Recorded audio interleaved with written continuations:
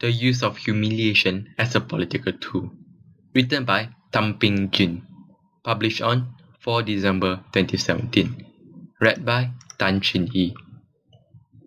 On Tuesday, Singaporean human rights activist Jolovan Wam was charged by prosecutors with 3 counts of holding unauthorized public assemblies, 3 counts of refusing to sign his statements to the police, and 1 count of vandalism.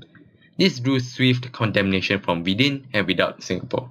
While most commentary focused on the absurdity of Singapore's laws on public assemblies and the government's willingness to suppress free expression, many also expressed puzzlement on the charge of vandalism. This charge stems from the second of Wam's 3 peaceful protests. In June this year, Wam held a silent protest on the Singapore subway.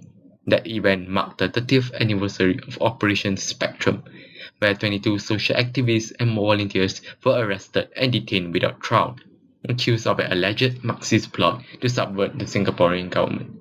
The detainees were deprived of sleep, kept in freezing rooms, physically assaulted, and harshly interrogated. The Singapore government has never produced evidence linking them to any conspiracy, let alone any crime. More broadly, it has never produced evidence to substantiate any of the approximately 1,000 formal detentions without trial and a further 1,000 to 1,500 informal detentions it has made since the governing People's Action Party took power in 1959. As part of its protest, Wam taped 2 sheets of paper on the wall of a subway car. The sheets read, "Marxist conspiracy, #no detention without trial," and "Justice for Operation Spectrum survivors." There was no damage to the wall, but this led to the vandalism charge. After this was announced, Facebook users began sharing photos of indelible advertisement stickers, in particular by locksmiths, leaflets advertising rooms to let, and other assorted posters, to which police have routinely turned a blind eye. What was most shocking to many was that the punishment was so disproportionate to the crime. Under Singapore's law, vandalism is punishable by a maximum fine of 2,000 Sing dollars, up to 3 years in prison, and 3 to 8 cane strokes, depending on the severity of the offence. Wam's prosecution under the Vandalism Act, however, is no accident. The Punishment for Vandalism Act of 1966, amended in 1970 to the Vandalism Act, was written deliberately to punish political dissenters by demarcating certain expressions of political opinion as criminal and anti-national. This not only suppressed free speech, but consolidated the power of the state to decide what constitutes the nation. This was part of the broader British colonial strategy for control upon which the PAP expanded. By monopolizing the meaning of the nation, the government can justify all manner of authoritarian action by simply defining its opposition as anti-national, and hence a threat to the nation and the people. Central to the Vandalism Act's effectiveness was that they ignored the principle that the punishment should be commensurate to the crime, instead using excessive and humiliating punishment to break opposition political activists. The Punishment for Vandalism Act was a response to several challenges faced by the People's Action Party in 1966. From 1962, the PAP had sought to cripple its political opposition through a variety of tactics.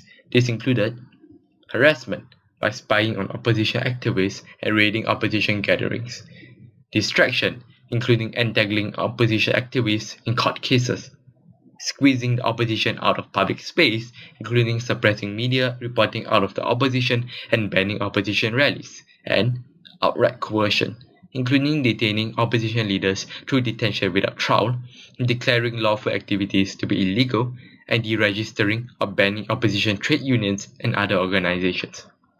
It was hoped that this would provoke frustrated opposition activists into unlawful and unconstitutional action. The government could then use it to justify further and more direct action against them.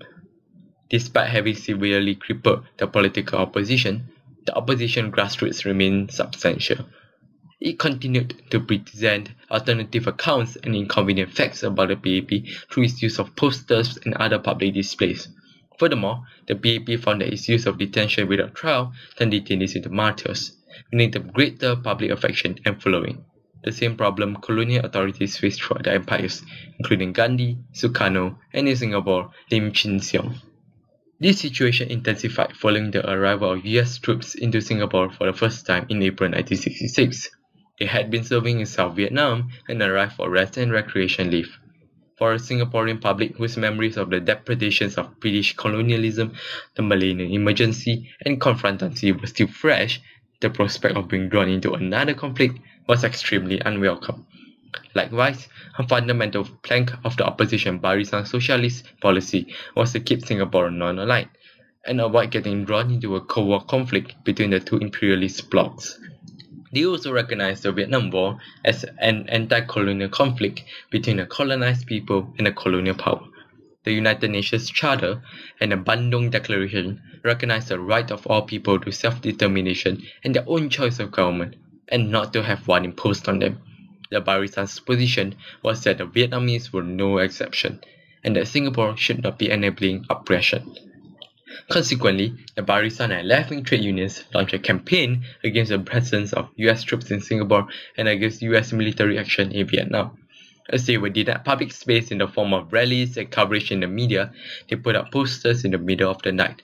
This followed in a long tradition of protest, from Roman graffiti to Martin Luther's thesis to Chinese big character posters, where posters are used to express dissent against an authoritarian power. On 13 April 1966, Singapore awoke to find red anti-American slogans painted on bus stops and walls.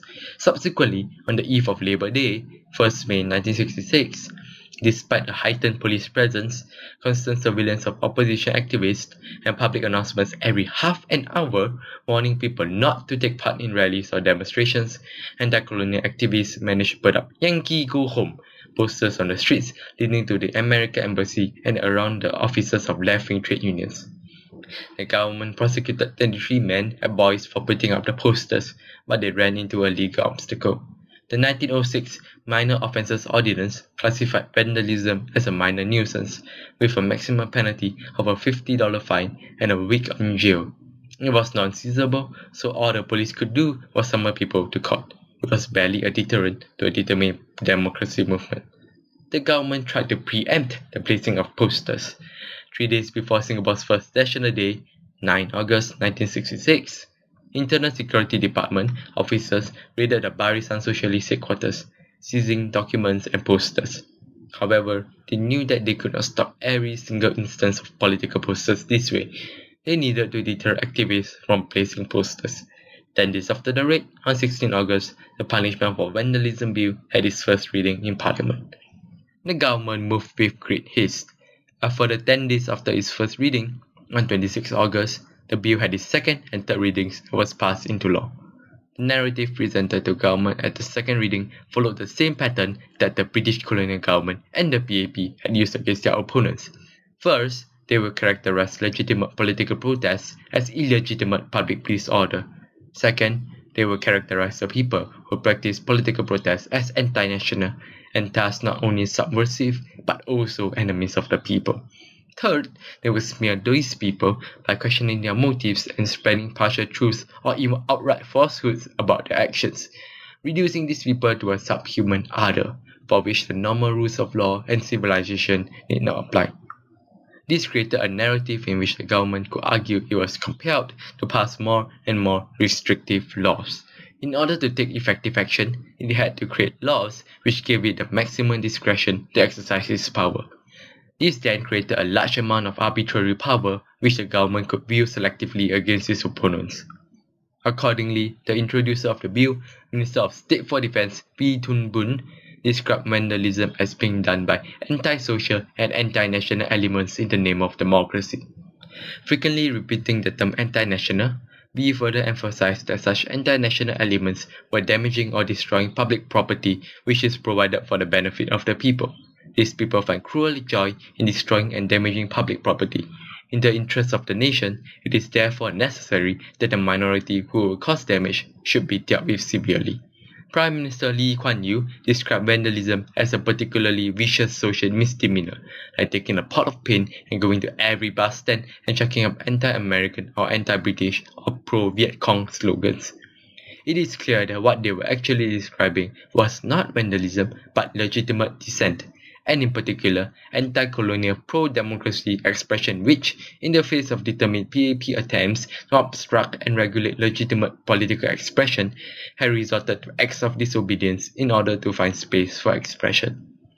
In her analysis of the PAP's arguments for the law, legal scholar Jyoti Raja notes important subtext to the language used by the PAP. Firstly, it infantilized the people. We have a society which, unfortunately, I think, understands only two things, the incentive and the deterrent, said Lee. While we argued for caning as appropriate punishment by applying an analogy comparing the state and the people to a parent and a child. This is in line with the myth of vulnerability that is frequently repeated by the PAP, that the people are helpless and vulnerable and only the PAP can protect them. Second, sweeping assertions were used to attribute sinister motives to the people who committed vandalism. It is common knowledge to members that anti-national elements use children and other young persons to smear and mar public and private property, declared V. This double smear described vandals as both anti-national and as taking advantage of children. V and Minister of Law E.W. Barker also drew a moral equivalence between those who permanently damage property, emphasizing damage which potentially placed lives at risk, and those who did non-permanent damage, such as writing slogans with deliberate ink or hanging up posters. The net effect, notes Raja, was set up to the logical chain. If those who commit vandalism oppose the PAP, and those who commit vandalism oppose the nation and seek to hurt the people, and those who commit vandalism are subhuman and must be punitively dealt with. Therefore, those who oppose the PAP also oppose the nation, seek to hurt the people, are subhuman and must be punitively dealt with. The subtext of the Punishment for Vandalism Act, writes Raja, suggests that the distinguishing feature of the population declared to be subhuman and a public danger is ideological dissent. The question thus becomes, is ideological compliance to the ruling party necessary for membership in the category the people and the resulting protection of the nation? From the PAP's perspective, the answer was a resounding yes. Furthermore, as the people were helpless and vulnerable, their enemies had to be dealt with by the PAP through any means possible. Thus armed, the PAP proceeded to cast aside legal principle and precedent in the Punishment for Vandalism Act. First, the law mandated punishment that was completely disproportionate for what was hitherto legally classified as a minor property offence.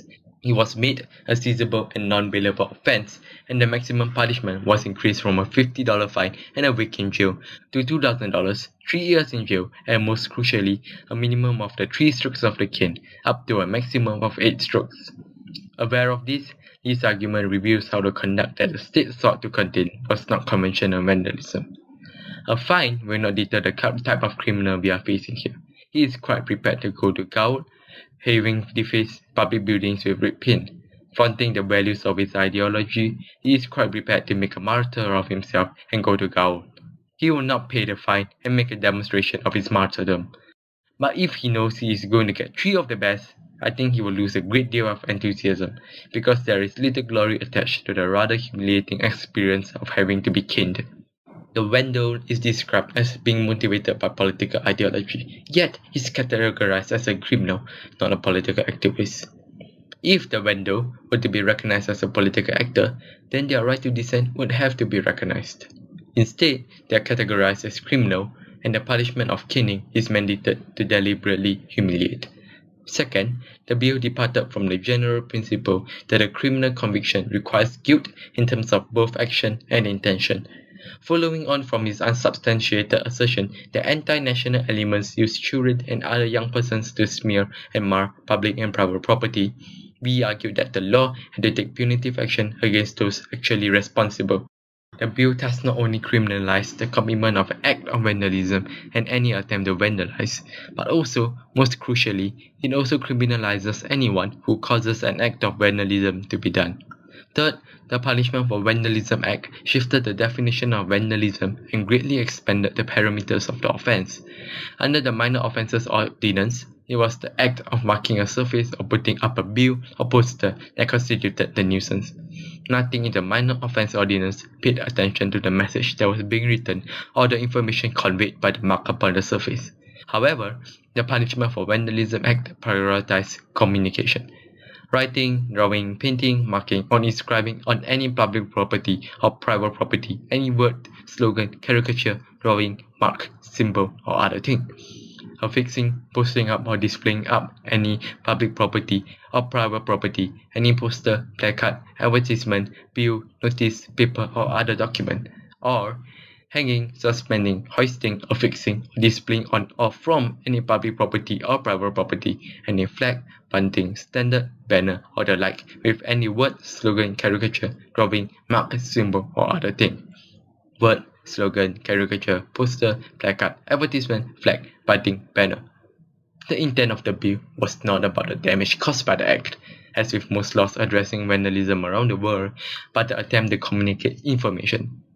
Expanding the definition of vandalism so widely enabled the PAP to eliminate all other communication of information from our public space, allowing them to assert a monopoly over the information that we see and hear.